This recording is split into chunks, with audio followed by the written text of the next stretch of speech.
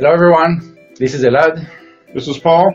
And we are from Robot Lab, and today we have pretty exciting news for you.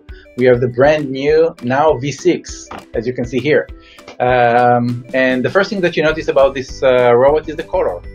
It comes in a new color, dark gray, shiny dark gray, more like metallic gray or dark gray, like carbon fiber. Carbon fiber, yeah, like futuristic color, which is really nice and you know, set it apart from the different Naos. In the past we have 3.3, the light gray over there, the blue one over here is V4, V5 the red one, and obviously our brand new color here is this new dark gray. And that's the only color.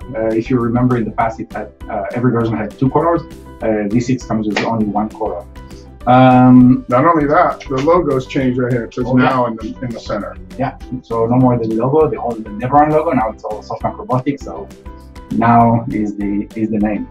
And I have to tell you, Paul, the first thing, I'm working on that for like a day now, and the first thing I noticed, it's blazing fast. It's super fast. How much faster is it? So start from boot time. Boot time is like less than a minute. Like my iPhone takes longer. That's pretty fast. Yeah, and it's not just that. Everything feels like lighter and more agile.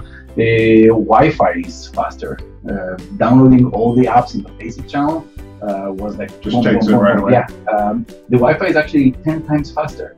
And not only that, it supports the WPA Enterprise, WPA2 Enterprise, which was not supported on the previous versions. People have asked about that. Yeah, so that's a good there are many schools that can't connect it to the school network because it's not secure enough.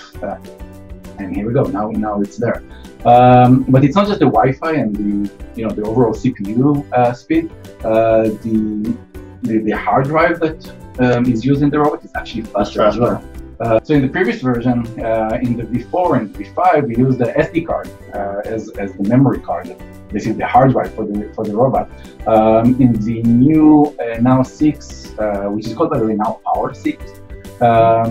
So in the new Nao 6 version, we have SSD card, which is 35 times faster, and you feel it when you load the application. You click run, boom, it's running. It's pretty quick. I also tested one of my lunch cookies earlier. I taught the robot, to identify the visual recognition thing, and boom, just like identifies it immediately. So that probably means the camera's better too, then. The camera is also better. That's right. The camera was moved from 1.3 megapixel in the V5 to 5 megapixel in the new one. And not only that, there is a new mode, dual camera mode, which means that we can use both cameras, the one in the forehead and the one in the mouth, simultaneously. We can alternate between them. So there's a new mode here. We can actually flip that and use the second camera. We couldn't use it before, at least not reliable. And talking about reliability, I noticed something else that was changed here. There is a new mechanism called LoLa, introduced by the developer at SoftBank Robotics, which presumably gives more reliable information from the sensors. So if you rely on data from sensors to arrive at a certain rate, or some kind of data you need to send to the motors, and you need to make sure that everything is synchronized. This process, this new software, makes sure that everything will be as expected. So that's a new thing. That's quite an upgrade. Yep. Yeah, that's definitely an upgrade. And talking about software, there is a new Nao key that comes with that. There is Nao key 2.8. 2.8. And we'll probably see a few iterations of 2.8, but so 2.8, 1, 2, 3, and so on. But now 2.8 is exclusive to V6. So it won't work on the V5. It won't work on the V5, V4s, and so on. Right. It's exclusive to V6 because it uses much more computing power that is not available on the previous versions. And I have to tell you, one of the things that I'm impressed with is the Semantic Engine. So the Semantic Engine is designed to mimic as much as possible the human-robot interaction, the way that we envision, the way that we see movies. So one of the things you can talk to the robot, you can tell the robot, Paul likes racing cars. And then you can ask the robot what Paul likes. And it'll remember that I like racing cars. It should remember that. That's right. So we can teach the robot. You can also use all kinds of if-else statements in a verbal way. So, for example, if you see this, then do that. So if, for example, you see me smiling, okay, then clap your hand. And I can just say that, and the robot will do that because it understands what is a smile, what is human, what is clapping hands, and I can just use that as a voice command to the robot. That is what people have been kind of wanting the robot to do, so now it has that capability. That's really amazing. It's really powerful. And again, no code, no nothing, just talk to the robot. So this is something really, really important. And there is also a new choreograph. Let me just switch over here to the choreograph. So there is new choreograph over here. And if you're looking at that, it looks, if you worked with the choreograph of Pepper, it looks similar to that. So you can see like a new tree of behaviors and different commands, different boxes that we used to have are now organized under a different hierarchy over here. So for example, if I'm talking about vision, then we can select camera or take a picture and so on, and it's all right over here on your left side.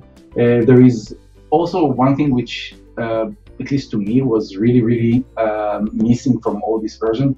You know how when you create a very complicated program, very quickly everything gets it's all jumbled. It's all over the place. So over here, if for example you are dragging my computer is under this video load, but if you are dragging basically a box over here and you connect it, you can see your hierarchy over here. So inside the timeline, like a regular timeline, I'll just put, I'll just drag another box over here.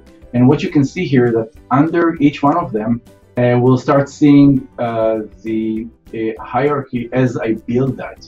And as I connect the things that will start showing up here, and we can actually... So it adds it right on the side. That's right, get a tree view of our program. One of the another very impressive improvement is the level of understanding, especially for people like me with accent.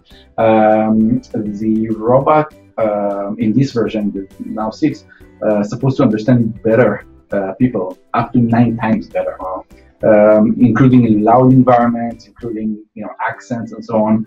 And this is something very, very powerful. Speaking of that too, I think that you said the speakers are louder too. The speakers are louder too, yeah. The speakers are roughly 2 times louder than the previous version. Now, all these improvements in software and hardware are worthless without solid lesson plans. That's what we are all about here at Robot Lab. We want to make sure that these robots are useful in the hands of educators in the classroom. So all our lesson plans on Engage K-12, the online learning platform, all the lesson plans that currently support V4 and V5 are going to be transferred to or support the Nao V6, the hardware and the software improvement, which means that you'll have lessons around coding, computer science, around math, physics, even literacy, reading, writing. All of them are going to be available for the customers who purchase the Engage K-12 learning platform subscription as well. And this includes the simulation tools and everything that you see, everything that is available right now on Engage K-12.